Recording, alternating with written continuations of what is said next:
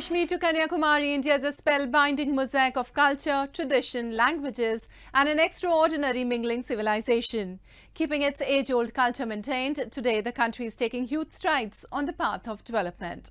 Hello, I'm your host Lipakshi, and today in our episode of My India, we bring you some of the stories that will give a glimpse of a country's diversity. India's rich and glorious civilization is mirrored in its innumerable fairs and festivals. And in a weekly showcase of Indian culture this week, we take a look at the colourful festival of Baisakhi, celebrated across the country under different names to mark the beginning of the solar year. My India takes a look. The festival of Baisakhi holds a special place among various cultural and religious denominations that thrive in the all-encompassing nature of the Indian land. Baisakhi is a significant religious affair for the Sikhs and Hindus across the world. For Indian people in general, it marks the arrival of spring season that brings with it the promise of new life and hope. A large number of people gather and celebrate Baisakhi with a lot of enthusiasm and faith in the state of Punjab and all throughout the country. Baisakhi का बहुत ही शुभ दिन है। सबसे पहले तो आप सबको बैसाखी की लख-लख बधाइयाँ। आज यहाँ पे बहुत ही अच्छे तरीके से मेला लगा गया है। यहाँ पे बहुत सारे लोग आए हैं मेला देखने, अलग-अलग कल्चरल से, अलग-अलग कास्ट से, अलग-अलग हर रीजन से आए हैं। यहाँ पे बहुत ही अच्छे तरीके से मेला लगा गया है। यहाँ पे हर चीज़ को बहुत अच्छे तरीके से प्रेजेंट किया जाता है। मेला हमारे बैसाखी की शोभा बढ़ाता है। आज के दिन मेला लगना ज़रूरी है। मेले में बहुत कुछ है। यहाँ पे देविका घाट का मेला सबसे बेस्ट होता है। Baisakhi, also known as Vaisakhi, celebrates the start of the Punjabi New Year. Also, it was on this day that the 10th Guru of Sikhism, Sri Guru Gobind Singh, established the Khalsa Panth in year 1699 to defend Indian communities from the invaders. On this day, major religious activities are organized in Gurudwaras. Many also take bath in the holy pond to mark the auspicious occasion. For Sikhs, Baisakhi is a time to celebrate their unique identity, one that till day is a major facet of the Indian civilization kept alive in its traditions and festivities. ਇਹ ਵਿਸਾਖੀ ਖਾਲਸਾ ਸਾਜਨਾ ਦਿਵਸ ਮਨਾਇਆ ਜਾਂਦਾ। ਸੰਗਤਾਂ ਬੜੀ ਦੂਰੋਂ ਇਸ ਪਵਿੱਤਰ ਸਥਾਨਾਂ ਤੇ ਚੱਲ ਕੇ ਆਉਂਦੀਆਂ।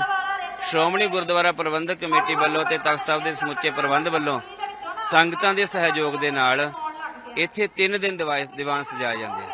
ਪਹਿਲੇ ਦਿਨ ਅਖੰਡ ਪਾਠ ਸਾਹਿਬ ਆਰੰਭ ਹੁੰਦੇ ਆ, ਦੂਸਰੇ ਦਿਨ ਦੀਵਾਨਾਂ ਦੀ ਆਰੰਭਤਾ ਹੁੰਦੀ ਆ ਔਰ ਵਿਸਾਖੀ ਵਾਲੇ ਦਿਨ ਅੰਮ੍ਰਿਤ ਵੇਲੇ ਜਿੱਥੇ ਦੀਵਾਨ ਸਜਦਾ ਉੱਥੇ ਵਿਸਾਖ ਦੇ ਮਹੀਨੇ ਦੀ ਕਥਾ ਔਰ ਖਾਲਸਾ ਸਾਜਨਾ ਦਿਵਸ ਜੋ ਹੈ ਪ੍ਰਗਟ ਦਿਵਸ ਉਹਦੀ ਕਥਾ ਹੁੰਦੀ ਹੈ। ਇਤਿਹਾਸ ਸੁਣਾਇਆ ਜਾਂਦਾ।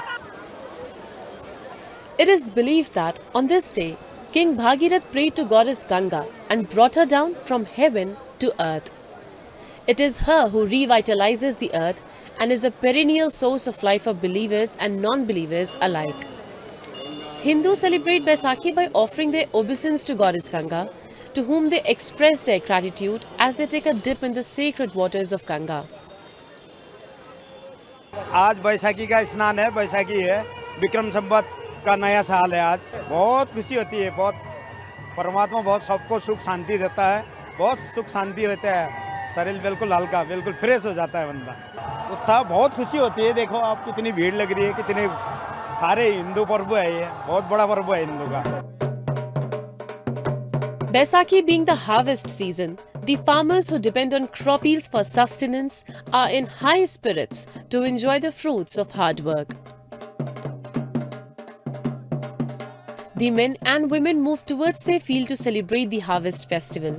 As a tradition, men dress up in colourful lungi, kurta and turban, while women folk clad themselves in salwar kameez or lehenga. They further adorn themselves with loads of jewellery and perform folk dances like Gidda and Bhangra to celebrate the arrival of spring. ਅੱਜ ਅਸੀਂ ਪੰਜਾਬੀ ਦਾ ਜਿਹੜਾ ਤਿਉਹਾਰ ਹੈ ਵਿਸਾਖੀ ਦਾ ਤਿਉਹਾਰ ਉਹ ਮਨਾ ਰਹੇ ਹਾਂ। ਜਿਵੇਂ ਕਿ ਤੁਹਾਨੂੰ ਪਤਾ ਹੈ ਕਿ ਪੰਜਾਬੀ ਕਲਚਰ ਵਿੱਚ ਕਣਕ ਦੀ ਵਾਢੀ ਜਿਹੜੀ ਅੱਜ ਸ਼ੁਰੂਆਤ ਹੋ ਰਹੀ ਹੈ। ਅੱਜ ਕਣਕ ਦੀ ਵਾਢੀ ਸ਼ੁਰੂਆਤ ਦੇ ਮੌਕੇ ਅਸੀਂ ਗਿੱਧਾ ਪਾ ਕੇ ਭੰਗੜਾ ਪਾ ਕੇ ਇਸ ਤਿਉਹਾਰ ਦਾ ਜਿਹੜਾ ਵਾ ਮਤਲਬ ਸੰਬੰਧ ਕੀਤਾ ਹੈ, ਮਨਾਇਆ ਹੋਇਆ ਹੈ ਤਿਉਹਾਰ ਇਸ ਪੰਜਾਬੀ ਦਾ ਵਿਸਾਖੀ ਦਾ ਤਿਉਹਾਰ। ਇਸ ਦਿਨ ਖਾਲਸਾ ਪੰਥ ਦੀ ਸਿਰਜਣਾ ਕੀਤੀ ਗਈ। Baisakhi is a festival that brings people together. It celebrates unity and hope. This particularly holds true for the soldiers stationed at the borders. Despite being far away from their families, the festival gives them an occasion to celebrate their unity, the ideals of service to motherland that continue to drive them, and their faith in the Almighty.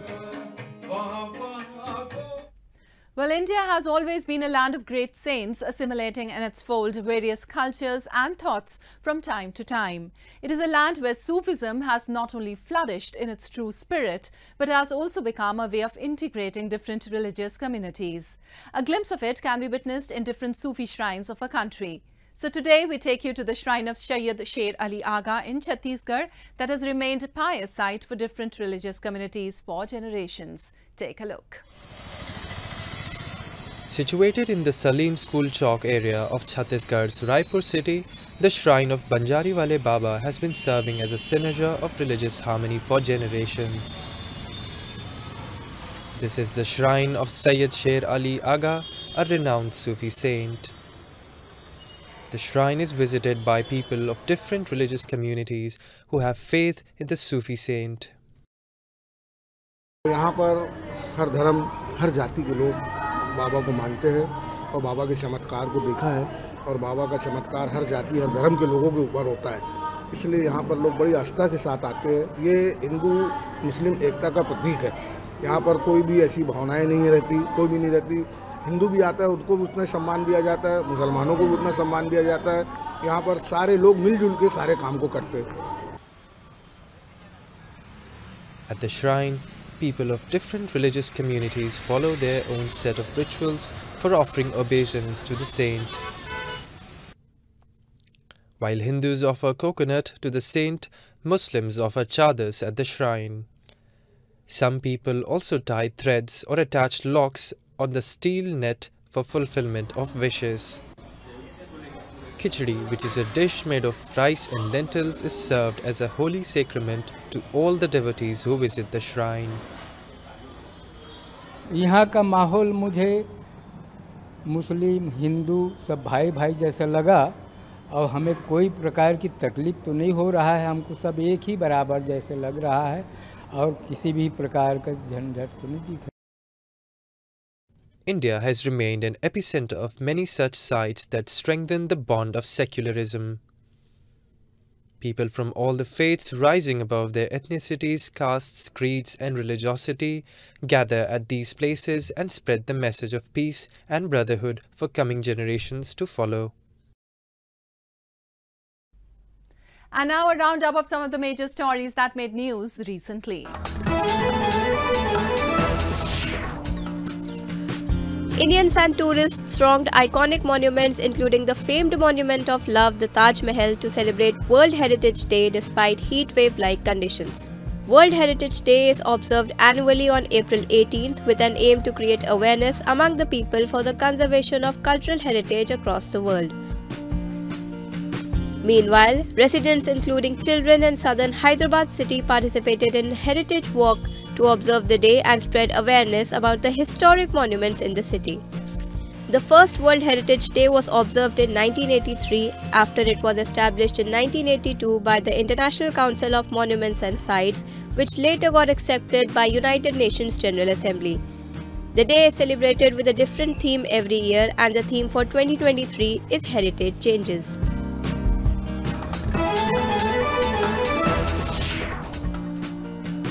Apple CEO Tim Cook opened company's first retail store in India in Mumbai, underscoring the importance of its market. Some keen customers queued overnight to get their hands on Apple products, even though they are available online in India. Cook was surprised by one man who turned up with a bulky 1984 Macintosh computer during the opening event. Apple had previously faced hurdles in opening physical retail stores in South Asian nations, but its products have been available on e-commerce websites while its online stores opened in 2020. The new store opens as Indian consumers increasingly look to upgrade their smartphones to glitzier models with richer feature sets from budget-friendly devices typically costing less than $120. As Apple pushes to make India a bigger manufacturing base, some of its products, including iPhones, are being assembled in the country by Taiwanese contract electronics manufacturers Foxconn and Winston Corp. The company also plans to assemble iPads and AirPods in India.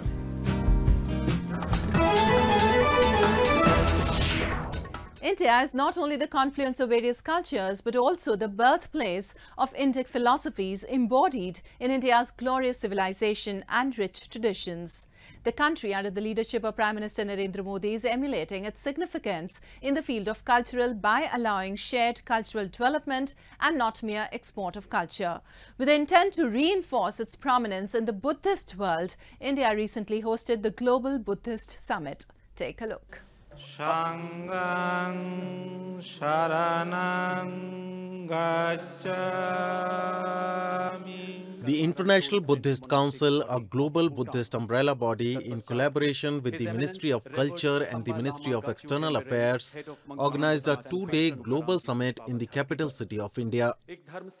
The summit provided a forum for eminent Buddhist scholars and diplomats to delve into Buddha's teachings of peace, compassion and harmony with the objective of seeking resolutions for a world plagued with crisis.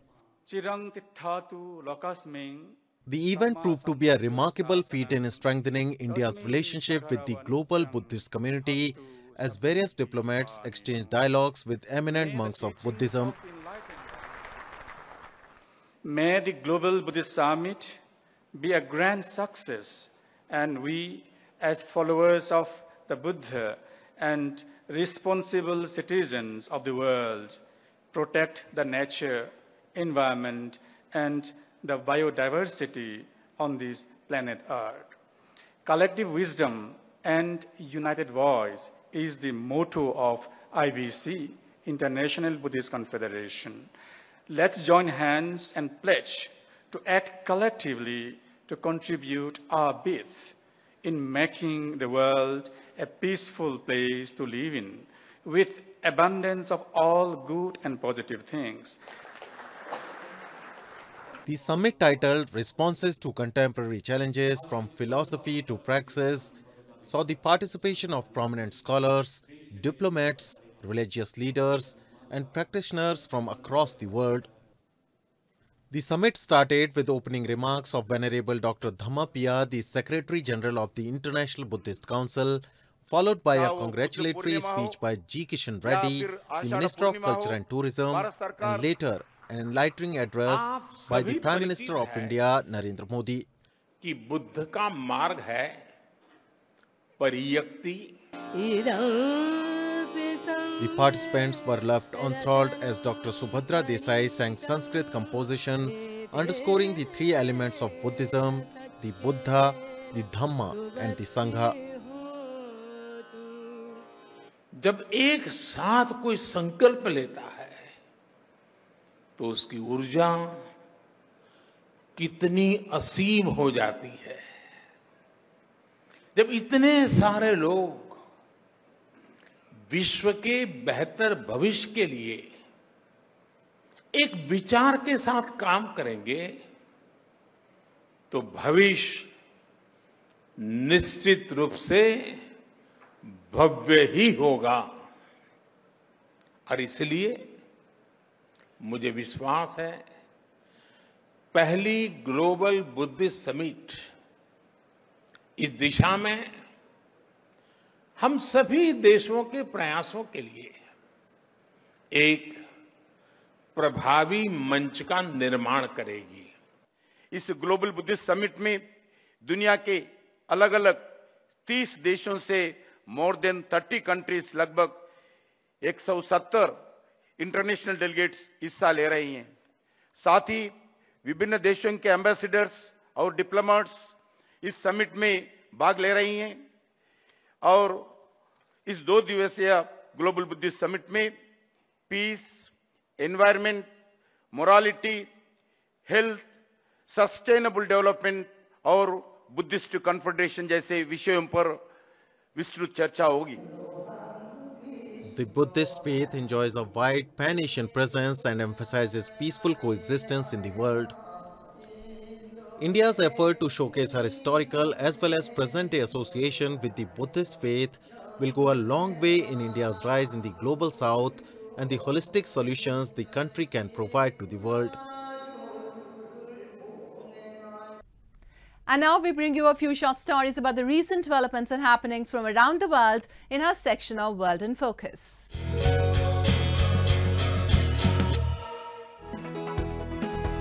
Tens of thousands of visitors climbed aboard one of the world's oldest ships, still actively sailing at a Texas festival celebrating tall ships, traditional sailing vessels with tall masts and large sails.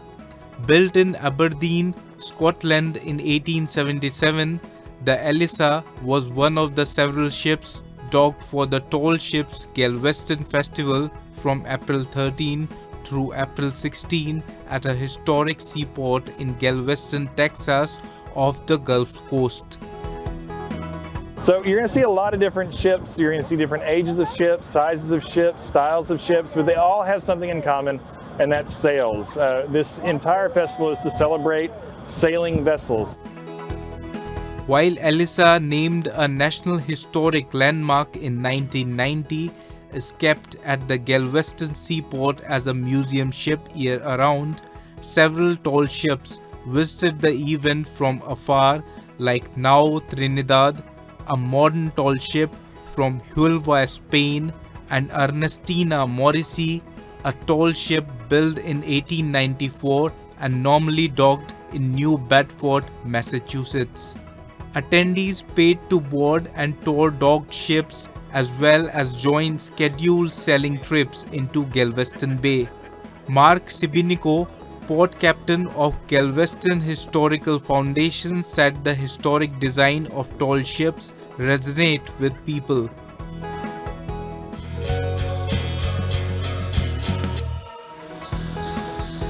Nepal's holy Bhaktapur city witnessed a sea of devotees who gathered to celebrate the Lunar New Year by participating in processions and dancing.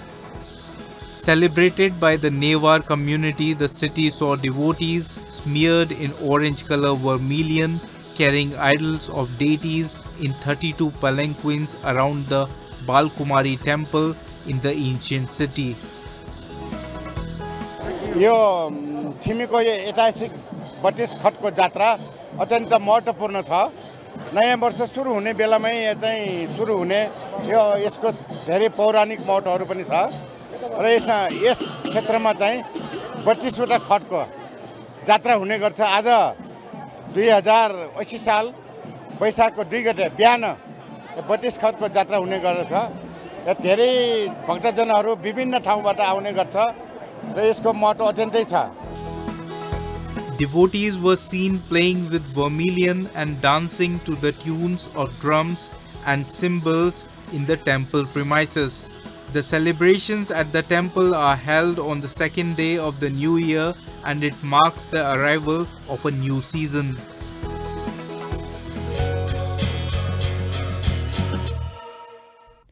India has always been an agro-based country. With a strong agriculture sector, the country has become self-sufficient for its food security needs. The sector currently employs 56.4% of India's population and is on track for exponential growth. Take a look.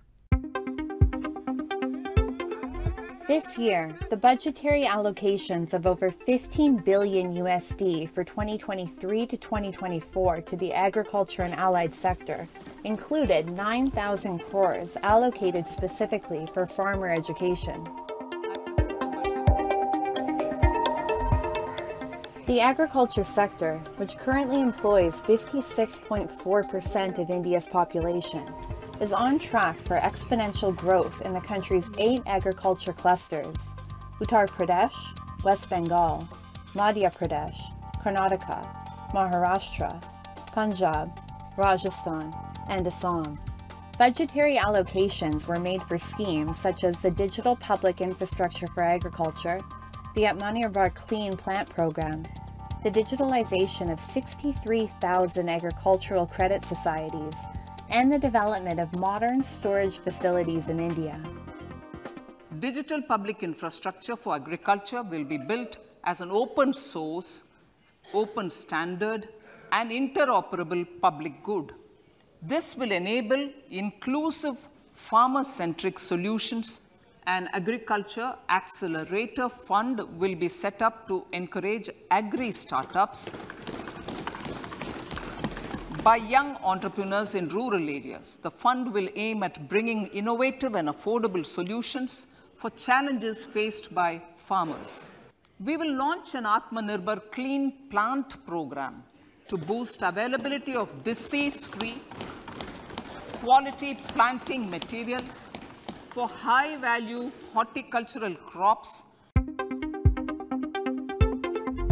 Outside the halls of Parliament, India's private sector has also increased their support for the development of the agricultural industry in India. In September of 2021, the Union Ministry of Agriculture and Farmers' Welfare signed 5 MOUs with Cisco, NinjaCart, Geo Platforms Limited, ITC Limited, and NCDEX eMarkets Limited. These MOUs will have 5 pilot projects to help farmers maximize crop yield to establish India's agricultural might on a global level. India's conducive environment for startups has also reached the fields and farms of India, no longer remaining limited to business hubs. Agricultural startups are being established all over India by the capable youth of our country. The potential is almost more than 50,000 crores of business in this particular sector. Today, the industry is only about 1,000 crores. So it's a huge potential in the industry. Many people can come in the industry. The more people that come in, the more the knowledge the farmers will have. So it will be better for the industry to have some competition and some good young companies coming in to promote this technology further. India is no longer a land of uneducated farmers. The revolution of the agricultural sector has resulted in several well-established and educated young entrepreneurs turning to farmlands, initiating more than 1,300 agri-startups. Several modernizations have resulted in the introduction of artificial intelligence and machine learning into the agricultural sector, and the establishment of government and private platforms for supporting and creating a conducive ecosystem for the sale of agricultural produce. Agricultural-based startups have the aim to ensure that scientific and cutting-edge technology reaches and utilizes the entire capable soil of India, east to west, north to south. While women have long been integral to the agricultural industry in India, female entrepreneurs have entered the rapidly revolutionizing market, providing it with a rather different approach and a different perspective. Rapid modernization, targeted investments, government support, and the entrance of talented youth into India's agricultural sector will have a compounding effect and will ensure a bright future for yet another facet of Brand India.